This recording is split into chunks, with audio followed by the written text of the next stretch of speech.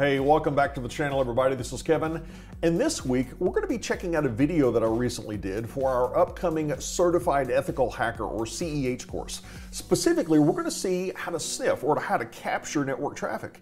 And this video actually builds on a video that I posted a few weeks ago discussing SPAN, RSPAN, and ERSPAN. Specifically, we're going to be configuring SPAN in this video and capturing traffic using Wireshark. And bad news, the traffic is not encrypted. It's Telnet traffic. And we're going to see how easy it is to read that plain text Telnet traffic. And as always, if you enjoy the video, please give me a like down below and subscribe so you don't miss any of our weekly content. Now join me for a look at sniffing network traffic. In this video, we want to define sniffing and identify a couple of different variants of sniffing that you need to know about for the CEH exam. First, what is sniffing? Sniffing is going to use a device called a protocol analyzer, which could be as simple as a laptop running some software that we'll talk about, but it's going to be some device that can capture packets appearing on the network. We capture packets off of the wire, and we can then go back and analyze those packets. Now, when we talk about protocol analyzers, some, such as the one we're going to be using in this course, are software-based. This could be a PC or a laptop whose network interface card is placed into promiscuous mode. Promiscuous mode means that NIC, the network interface card, it can accept traffic destined for different MAC addresses, different than the MAC address of that NIC card. And if we can put our NIC into promiscuous mode, we can monitor all the traffic that's coming over the wire to our laptop. Another option is hardware-based. Now, this is a lot more expensive and a lot more scalable. This is a very heavy-duty protocol analyzer. In fact, when I used to work down at Walt Disney World in Florida, we had a bank of these hardware-based protocol analyzers. And when there was an issue on the network, one of us would grab a protocol analyzer off of the desk, and we would hop in the company van and go to wherever the situation was, and we would start to sniff traffic. Not for hacking purposes, but for legitimate network troubleshooting purposes. And a hardware-based protocol analyzer can have multiple NICs. We might be connected to multiple subnets at the same time if we're positioned near a router or near a multi-layer switch. A hardware-based protocol analyzer might be able to see some frames that we cannot see with a software-based protocol analyzer, such as frames that have errors. Maybe we have runts or giants that are not going to be seen by a software-based protocol analyzer. Our NIC's going to look at that frame and say, that's not valid, and drop it. But maybe a hardware-based protocol analyzer can. And the specific software-based protocol analyzer we're going to be using in this course is called a Wireshark. You can get a free copy by going to wireshark.org. And we're going to see how to select traffic that we want to monitor using Wireshark coming up later in this video. But first, I want to define for you two different types of sniffing that the CEH exam wants you to know about. The first one is called passive sniffing. And with passive sniffing, we as the ethical hacker or network administrator, we don't have to send out any traffic in the network. We hook up the protocol analyzer and we start receiving traffic. Now, we could do this with an Ethernet hub. Now, we don't see those much these days, but an Ethernet hub allows us to connect our protocol analyzer or our sniffer to any port on that hub, and we'll see any traffic appearing on that hub. Let's do a quick review of how an Ethernet hub functions.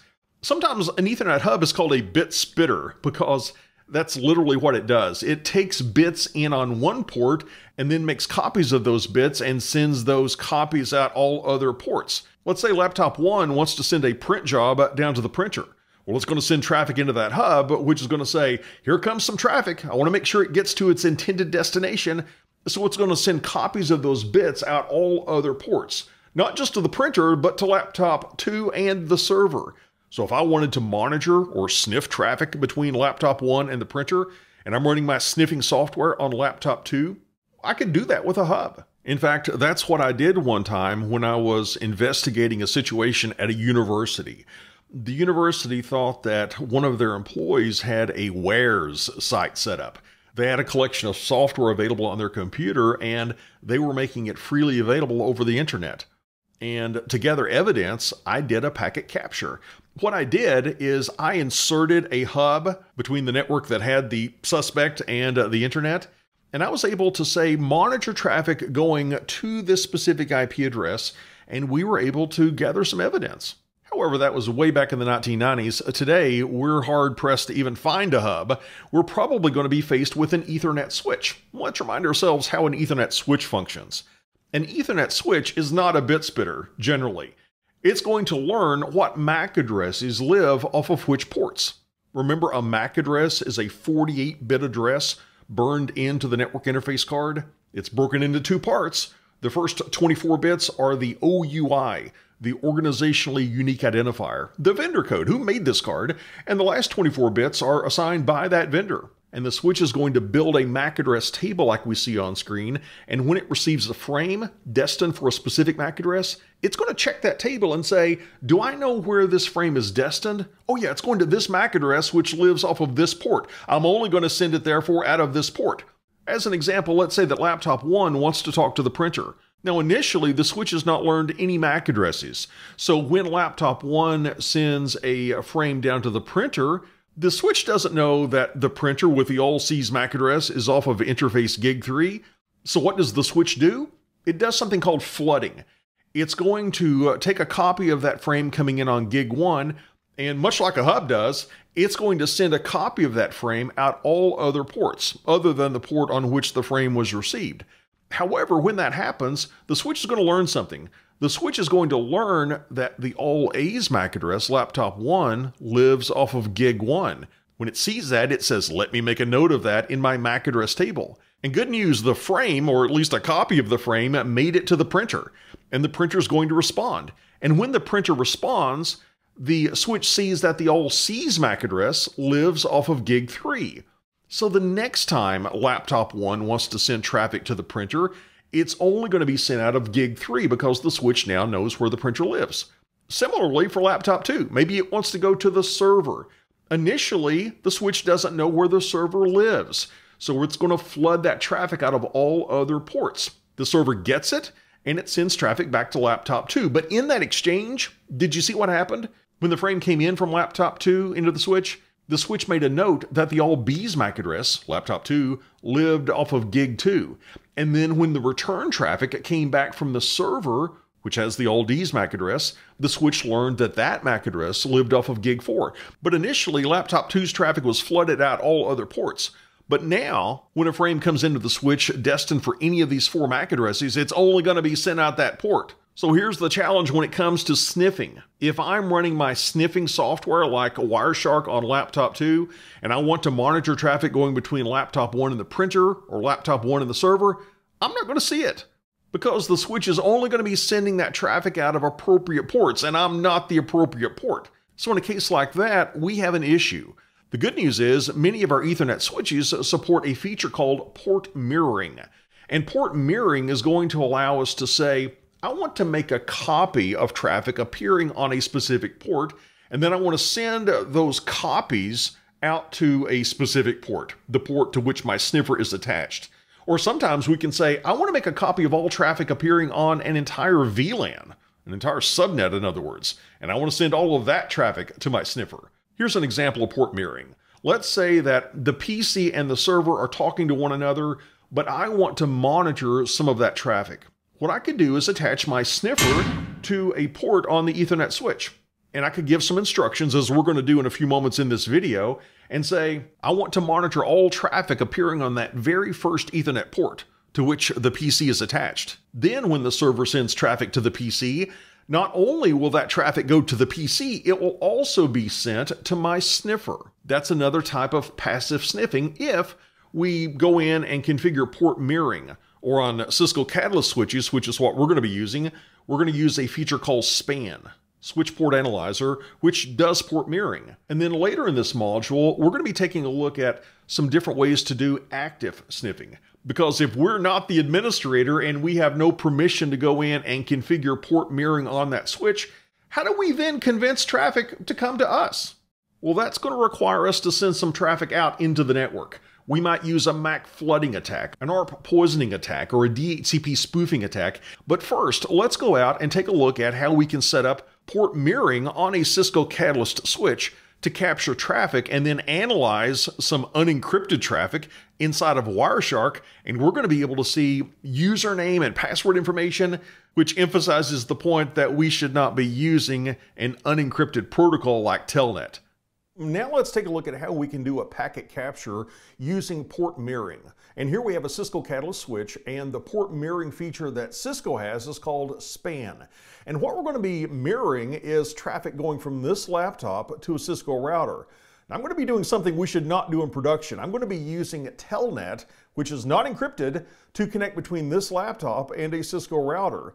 And we're going to capture those packets on this laptop, and we're going to be able to see in very plain text, here's the username and here's the password, because I'm running Wireshark here. Now, before we get set up and start doing our packet capture and analysis, let's do this. Let's see how things operate normally when we're using a switch as opposed to a hub. So I'm going to go over to this laptop and let's get Wireshark started. I'll select the interface that's going to be carrying the traffic. Double click that. And we have a lot of ARPs, so I'll say not ARP to filter those.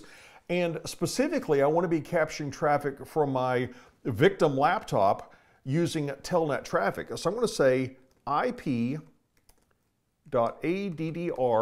equals, and I'll give the IP address of the laptop. It's 172.16.108.184. and I'll give 2 ampersands and say Telnet. So I just want to be capturing Telnet traffic. Let's apply that filter. And let's start our capture, or restart it. And I won't save anything. So now we're just monitoring traffic coming from this laptop that's using Telnet, or coming into this laptop using Telnet. So let's go over to this laptop and let's do a Telnet to 172.16.2.90. And it's asking for a username. My username is Kevin and my password is Cisco. And I'm logged in. But if we take a look at our sniffer, we don't see anything. We haven't captured any traffic here. So how do we fix that? Well, let me get logged out of our router. And let's go to this Cisco Catalyst switch, and we're going to plug into the console port, and we're going to set up the span feature, which gives us port mirroring. What I'm going to do is plug in the console port to the switch, and I've got a USB adapter that we're going to plug in to my Mac, and I'm going to be running a utility or an app called Serial. And I'm going to open the USB controller. And now we're sitting at switch 1. Let's configure span. I'll go into global configuration mode by saying conf term, that's short for configure terminal, and I want to define a monitoring session. We can have multiple monitoring sessions. I'm going to say monitor session, and let's give it a locally unique identifier of 1. And I want to specify who's the source. The source is going to be interface gigabit 0/2. That's the port into which our victim laptop is connected. That's going to be our source. And now let's specify the destination for this monitor session. I'll say monitor session 1. We keep that the same. Destination is going to be interface gigabit 0/8. That's the port into which my sniffer is attached. Now let's go back to Wireshark and see if we have any traffic now. I'm going to do another telnet. Let's telnet to 172.16.2.90. We'll press enter. This time we see traffic being captured in Wireshark. Fantastic. I'm going to type in my username of Kevin and my password of Cisco, and I'm going to go over to Wireshark now, and I'm going to stop that capture. Now what I can do is follow a communication flow within these captured packets. Now I see all of these are Telnet packets. I told it to just capture Telnet traffic. So I'm going to right click on one of these and I'm going to say follow TCP stream. And it's going to give me the information in that Telnet session, which is very, very clear. You see that the username is Kevin. Now, you see that my name appears twice, once in red and once in blue. That's because one color is showing traffic coming from the laptop, and the other color is showing traffic being echoed to the console on the laptop. So we see both communication flows. Therefore, something that shows up on the screen appears twice, just in different colors. But you'll notice that the password, which is very clear as Cisco, it only appears once because the password is not echoed on my screen as I type it in.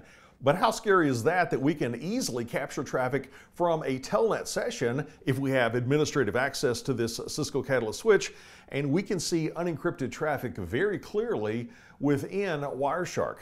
As a result, we should not be using Telnet on our network. We should be using something like Secure Shell, which is going to give us encryption. But a lot of people out there, they're still using Telnet, and we want to be able to capture that traffic. Now, in this case, we had the advantage of being a legitimate administrator. We were able to get into the console of this Cisco Catalyst switch and perform some configuration. As an ethical hacker, that might not be an option for us.